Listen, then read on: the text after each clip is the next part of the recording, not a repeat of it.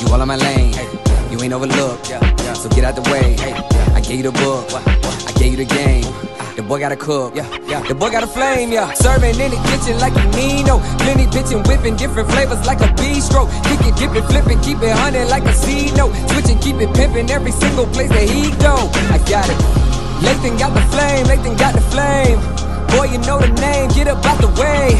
Lathan got the flame, Lathan got the flame. Stay up out the kitchen if you ain't the one that's whipping, huh? Hey, yo, Lathan, man, cook them boys up something real quick, man.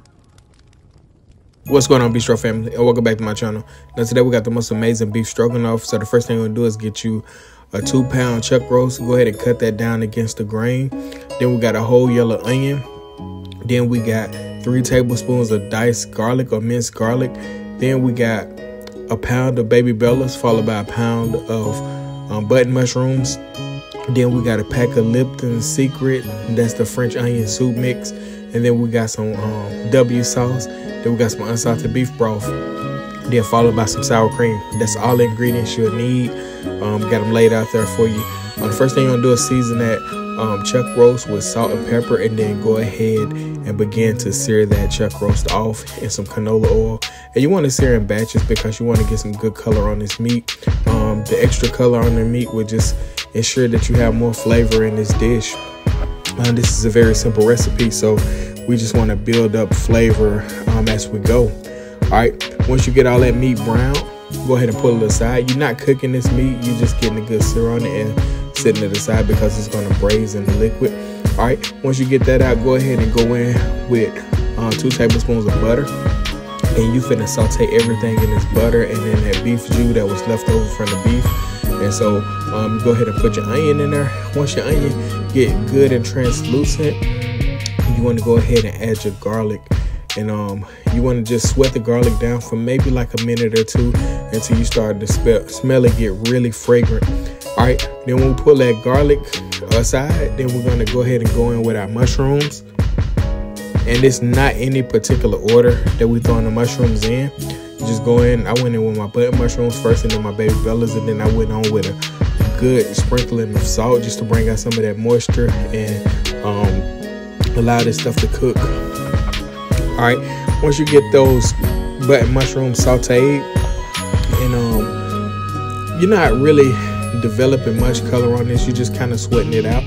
All right, and once you get to that step there, you're going to go ahead and add a big tablespoon of all-purpose flour on there. And then this is going to help us develop our gravy for our beef stroganoff, because you want some kind of thickening agent. We also going to put a cornstarch slurry in there to it later because we want it extra thick. All right, then we're going on with some Sauvignon Blanc. And we're going on with about 1/4 of a cup of white wine just to deglaze and clean any of the bits that stuck to the bottom of our pan up. And once we deglaze, we're going to go ahead and let that go until it's almost fully evaporated. But yeah, we're just using that white wine just to enhance those flavors and also deglaze with. All right, once that white wine is evaporated, we're going to go on with half of our beef broth. And I'm putting this in halves. So I added half of the container, and then we're going to bring it up to a boil. And once it becomes to a boil, we're going to add the other half of beef broth in just to finish it up. So it's going to develop or thicken in time versus all at once. And it also ensures that we don't have any lumps in our sauce. So we're just making everything smooth and pretty much just smooth and pretty. All right, once you get to this step here, you got all the beef broth in, go ahead and raise that temperature back up, and we're gonna go in with our Lipton's pack there. And you can use the garlic and mushroom one, or the onion and mushroom one, or the plain onion one. Either one is just fine. I'm just using this pack just to get us some additional flavor. You don't necessarily need that pack either, but I like the flavor that it gives off. And then we're gonna go on with about 2 tablespoons. That's right, I said 2 tablespoons of that W sauce. I just like that tang that it gives off. All right, and then after we add that W sauce in and it comes to a simmer, go ahead and add our beef in. And once we add the beef in, we are gonna bring that temperature back up to a boil, and then we're gonna reduce it all the way down to medium low, and then we're gonna cook this thing for 2 hours and a half. All right, once we get it cooked for 2 hours and a half, or 2.5 hours. Taste the meat, it should be tender and just falling apart, but not like mushy. All right, that's where you want it at. And then we're gonna go on with a cornstarch slurry. And what we did was we added 2 tablespoons of cornstarch followed by 2 tablespoons of cold water, and we just added that slurry in. And once it's starting to thicken up to this point here, we're gonna go ahead and add our sour cream to it. And once you add the sour cream, you can pretty much kind of kill the heat. Just make sure you get that all mixed up and incorporated in. If you got a whisk, you can use a whisk, and then a whisk in a lot easier versus stirring it in like me. But it's a labor of love, so I didn't mind. So I just made sure that I got it all incorporated and stirred in. And then you should see your sauce begin to turn this color here. And you know your sauce is ready once it coats the back of a spoon, and that term right there is nappe. Once your sauce is nappe, you ready.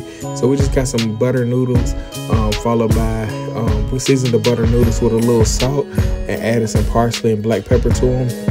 And so we getting all our butter noodles down. And you can pile this up however you want. This is just the plating process.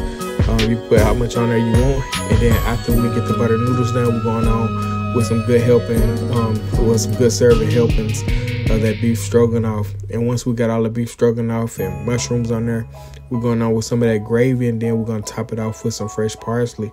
And there you have it, man, the most amazing beef stroganoff from the Bistro. A lot of people familiar with beef stroganoff from the Hamburger Helper package where you use the ground beef. And that's cool if you grow up with that. It's not bad at all. But if you never had really good traditional beef stroganoff, I really suggest you try this recipe, man. It's really good. And like I said, we used a cheap cut of beef. Well, it's not really cheap now after the pandemic, but sort of a cheap cut of beef. We used the chuck roast. And the whole thing about using the chuck roast is cooking it over time and cooking it low and slow, just making sure you're developing flavors and also getting it tender. But yeah, man, there you have it. The most amazing beef stroganoff from the Bistro. Like, comment, share, subscribe.